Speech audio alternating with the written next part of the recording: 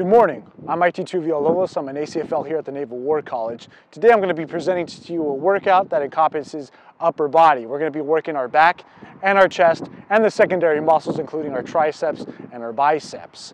So before we get started, we'll do a warm-up. Let's get to the workout. So we're going to go ahead and do the first portion of this workout, which we're going to be working out our back and our chest. Remember, before any workout, make sure that your body's warmed up correctly. You don't want to get injured at any point during these workouts. We want to get the blood flowing to make sure we have the best workout we can. So please remember that. So for the first portion of this workout, we're going to be working out our back and our chest, along with the secondary muscles that include the biceps and the triceps, because those are the secondary muscles to those main body parts we're going to be working on. So I'm going to demonstrate an exercise you can do with free weights, and then an exercise you can do with a household item, which I will be demonstrating using a backpack. So for the first exercise is going to be 4 sets of rows, supersetted with 10 push-ups. So what we're going to do is we're going to be doing rows, and I'm going to demonstrate this with the dumbbells. If you have dumbbells, great. If not, I'll show you the alternative method using a backpack. If you have heavier weights, that's fine. If you have lighter weights, that's fine. We're really focusing on contracting the muscles. So what we're going to do is we're going to do dumbbell rows. What you want to do, keep your feet at a good distance. Make sure your body's straight. With the dumbbells, you're going to go down. So you're going to be like this. Just like that. Make sure you're taking pressure off your lower back. What you're going to do with the weights, you're going to come right up. You should feel your back contract in your lats, and remember to come slowly back down. Bring up the weights. Slowly down, bring it up. Make sure that you're contracting those lats for about a good second. Bring it down. You're going to do that for 10 repetitions. Remember, if you have a heavier weight, try to go for maybe 6 to 8 repetitions. If you have a lighter weight, that's fine. Try to go for 10. What I really want you to do is emphasize the contraction that's going on in your lats. As you're doing those exercises, you're utilizing a lot of your bicep as well, which is what you're working out whenever you work out your back. So remember, 10 repetitions. If you can't do 10 repetitions with whatever weight you have, that's fine. Let me go ahead and demonstrate this workout as well with the household item you might have with your backpack. So what you want to do, if you want to create more weight, put items in the backpack to have more resistance. So what you want to do, grab your backpack like this, come back to that stance that we were doing, and what you're going to do is you're going to bring the backpack up just like this, preferably to your chest, come back down, just like this. Remember, feel the contraction in your lats. That's what I want you to focus on, and that's where you should feel it, is in this part of your lats. That helps build your back. So 10 repetitions on that first part. What I want you to do after that immediately is superset that with push-ups. So remember, I'll go ahead and demonstrate the push-up.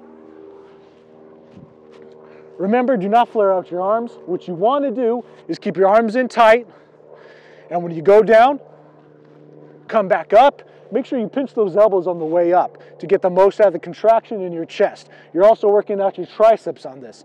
So down, up, up. You're going to do 10 of those. Even if you can do 10, that's fine. Do as many as you can. I just want you to focus on the perfect form. That way, those fewer repetitions that you're doing become more later on because your body's getting stronger. 4 sets of that, 10 repetitions of rows, 10 repetitions of push-ups, superset, and that'll complete the first portion of the workout. So for this next part of this workout, we're going to be working out a lot of our chest, as well as I'll give you an alternative way to work out your biceps. So what we're going to do 3 sets. We're going to do 10 push-ups, followed by 5 resistance push-ups, and then we're going to go ahead and use our own body to demonstrate a bicep curl, and I will demonstrate that for you after the push-up demonstration. So we're going to go down into the push-up position. We're going to do 10 push-ups again. Remember, when you come back down, whenever you're down and you come into the up position, make sure you pinch those elbows at the top. Let's contract those muscles so that we're feeling the chest as well as the deltoids. Keep your core tight, 2 packs in the air. Keep everything tight on the way down. Come back up. That should be the contraction. After you do those 10, we're going to go straight into resistance push-ups. So I'll demonstrate that again. On the resistance push-up, really go down with the movement. Go down slow. On the way up, explode. So slow, explode. slow, explode. This is a good way to work out the chest as if something was on your back, you had weight. This really emphasizes a various alternative way to work out your chest. So 10 regular push-ups, 5 resistance push-ups for a total of 15. Remember, if you can't do the push-ups to those quantity of repetitions, that's fine. Do what you can, do it at your pace, just work on your form, and over time, you'll be able to do more push-ups. So now, I'm going to demonstrate a bicep curl that you can utilize if you don't have weights. So we're going to do 10 bicep curls each arm. So a good way to do this is you're going to put your arm out like this. You're going to close this fist with this hand. With the other hand, you're going to put it over that closed fist.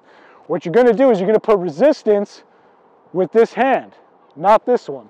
So you're going to put resistance onto this. Do not allow your arm to come up. So what you're going to do is you're going to curl this up, but create resistance with the arm that's not curling.